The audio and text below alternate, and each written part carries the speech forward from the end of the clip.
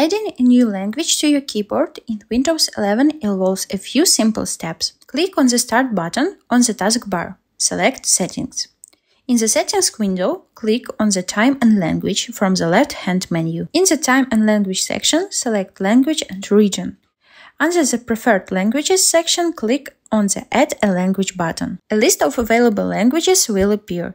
You can scroll through or use the search bar to find the language you want to add.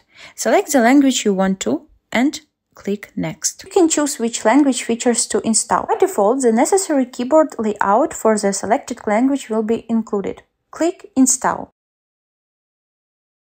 After the language is installed, you can switch between keyboards languages by pressing Win space or clicking the language indicator in the taskbar. If you need to add or change the keyboard layout for a specific language, you need to click to the Start button on the taskbar, select Settings. In the Settings window, click on Time and Language from the left-hand menu.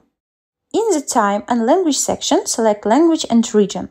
Click on the language you added under Preferred Languages. Click on Options. Under the Keyboard section, click on Add a Keyboard and choose the desired layout from the list.